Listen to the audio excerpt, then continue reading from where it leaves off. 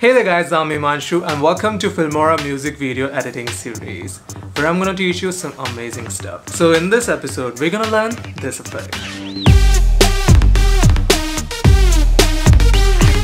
Come to the dark side.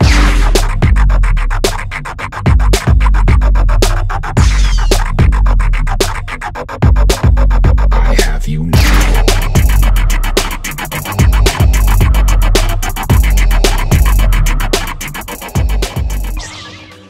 Okay, so once inside, now take any video and put it into timeline. Now go to the sample colors and then take any color and put it above the video.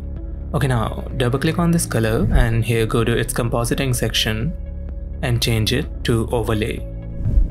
Now you will see that our color is overlaying the video.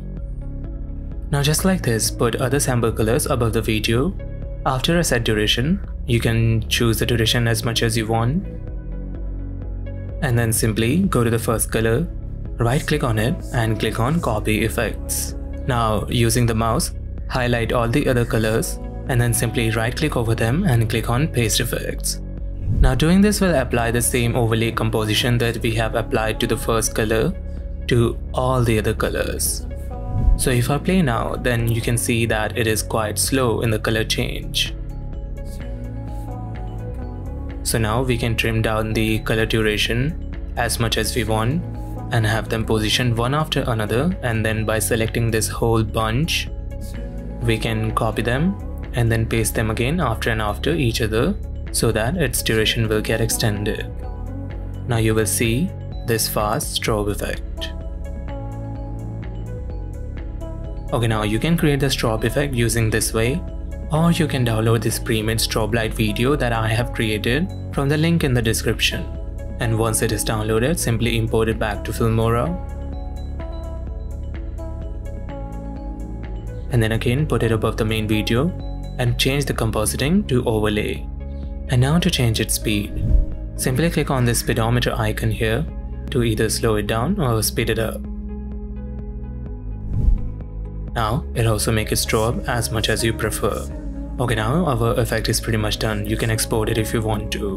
But to make this effect look even more complete or better, let's just go to the effects tab, into the filter section, and then here in the shake section, and choose this extreme shake filter and put it above the strobe video. Now, if you play it, then you will see that it is shaking.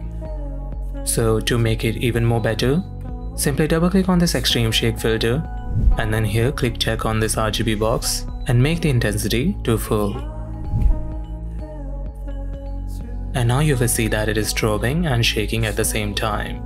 So yeah guys, that is how this effect is done. And also one more thing, one little tip. When exporting the video, I actually suggest you to export it in 30 FPS or 20 FPS rather than 60 FPS. And instead of telling you why, let me show you why. So here on the right on the 60 FPS, you can clearly see that the motion of the RGB is too much and it kind of giving you seizures. While on the same side on the 24 FPS, it is still giving you seizures like the 60 FPS, but not that much. So yeah, that is also one thing that you have to keep in mind. So guys, in the next video, I will teach you this weird unfiltered glitch effect. So do like, share, subscribe and turn that notification bell to get notified when I upload this next video. And I will see you later.